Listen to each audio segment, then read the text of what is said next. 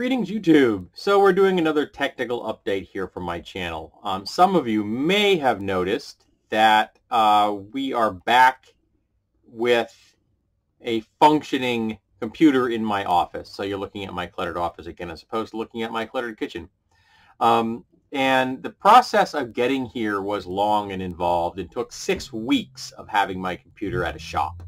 Well, it did come home for one night just to be shown that it didn't work. So what it all looks like it happened, and this is what I finally been able to diagnose from the process after the fact, is that about 4 or 5 months ago, I guess almost 5 months now, I had a drive die. My conventional hard drive in my computer died. I'm not sure why, but it did. It's conventional, spinny disk kind of a hard drive. And it was only I don't know, $50 more or something less than that to get a solid state drive to replace it. So I did. Computer comes home, and after about a month and a half, a little bit, 2 months, something like that, the computer began giving me problems. It started telling me that there was no drive. Well, I know there's a drive, but just telling me there's no drive. So eventually it just stopped the day after my birthday, September 5th. And so it went to the shop. And their initial diagnosis was it was the cable, the proprietary cable that connected the drive to the motherboard, which means that they damaged that proprietary cable in the process of installing the drive. That would be my first thought. Well, the drive cable worked fine before it was removed because it wasn't the drive cable that went bad. It had been the hard drive itself. So that got delayed because the company moved. They physically moved themselves from one section of their little strip mall they're in to another little section of the strip mall they're in. They moved one unit down. But they didn't tell me. They just moved, which delayed the entire process for more than a week. So they finally decided that was the problem. They said they got it fixed. They checked it. It was all good. And I brought it home, failed, went back. So then they said, well, the next diagnosis was it was the connection on the motherboard itself because they had completely rebuilt, handmade a cable because apparently they felt that just getting another cable from Dell was just going to be more problems because they felt that the cable itself had been the issue. Remember, that was the original diagnosis.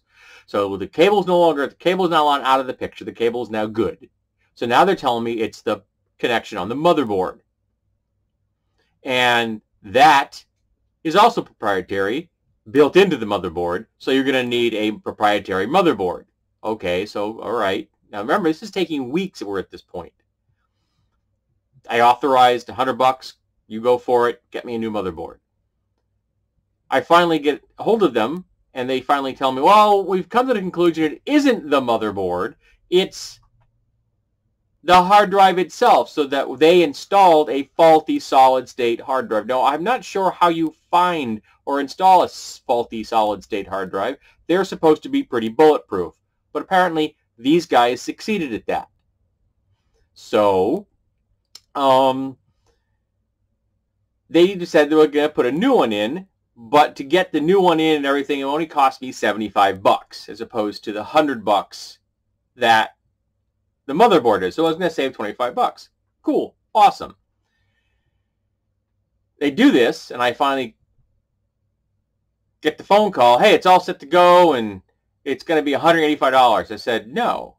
I said, I talked to Bruce, the other technician, there's 2 technicians here. I said, he quoted me $75. Okay, we'll go with what Bruce said because I don't have any notes here. Yes, you do that. So I then went and picked it up, paid $75, brought it home, and at the moment, it's working.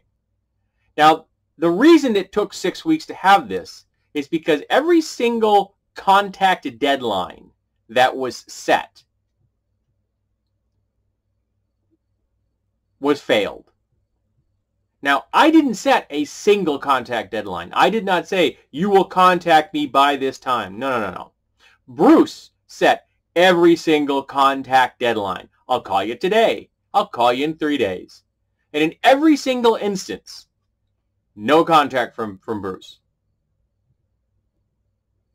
And sometimes I'd be generous and I'd give them 3 or 4 days because I understand that they have a business to run. I am sympathetic to that. But I want my computer back.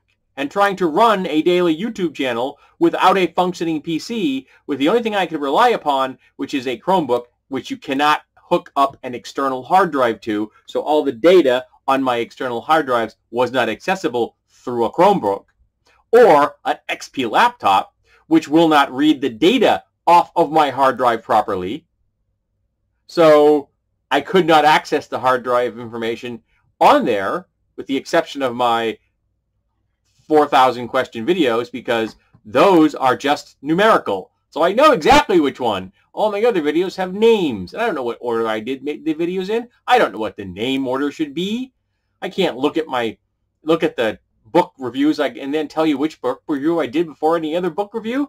I order them in the hard drive in most recent to oldest. It's simple that way.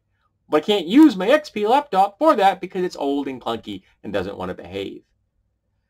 So running this channel for 6 weeks without a PC was a friggin' nightmare, caused me lots and lots of stress, and ate up a whole lot of space in my skull.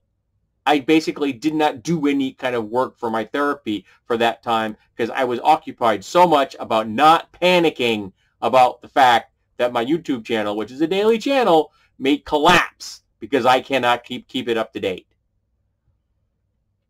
But I succeeded. I got past it. So now we're here. Now, thankfully, it looks like I didn't actually lose any data because I don't really keep any data on my hard drive on my computer. It's all on external hard drives. So I did lose like all the software and everything. Then it's been taking me days and days to finally figure out what's program am I missing now, and then going and hunting it down. And I've decided to go with Outshot. Is what that? One second. Yeah, Outshot Video Editor as a replacement for Movie Maker, because Movie Maker is now riddled with so much advertising it's crippled. Because I used to use that years ago and it was beautifully simple. Outshot seems to be hitting the vibe for me as a simple, very simple video editor. Just stitch video together and edit it, or rendering video. Interestingly, the videos I filmed on my Chromebook are an MKV,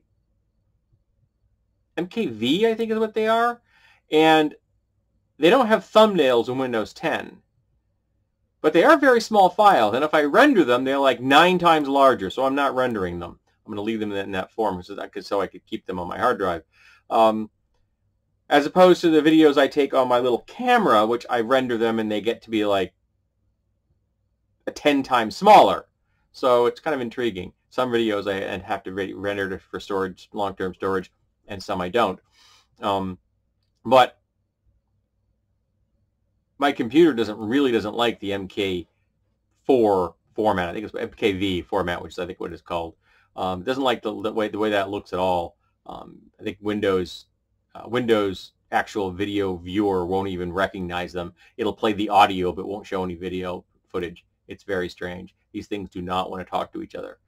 Which you think in 2019 everything should talk to everything, but no, that's not how it works. So at the moment we're up and running. This has been rambly. I'm pissed at the company. I'm not going to be mean and tell you which company it was. But I'm pissed at the company, and I told the guy, I said, if this works now, our relationship is done. I'm walking away, and I'm never coming back. I feel that you had an absolute lack of professionalism. This is why, and explained, missing all the deadlines. You know, I said, no, this is a lack of professionalism, and that bothers me. And there's no reason this took 6 weeks, and it did, and it was diagnosed incorrectly 2 or 3 times till they finally figured out what it was. And I still can't figure out how you have a faulty solid-state hard drive. I don't get that. But I think we're all set and up and running. So I'd like to thank everyone who was sympathetic to my plight and who offered advice. I appreciate that. And hopefully we'll not have any problems with this hard drive for a very long time. Solid-state hard drives should be far more durable and bulletproof, and they're quieter, than conventional hard drives. So we're going to see how that works. So if anybody out there has any other horror stories when it comes to their computers needing repair, let's share them. Let's commiserate. Because you know what they say, misery loves company.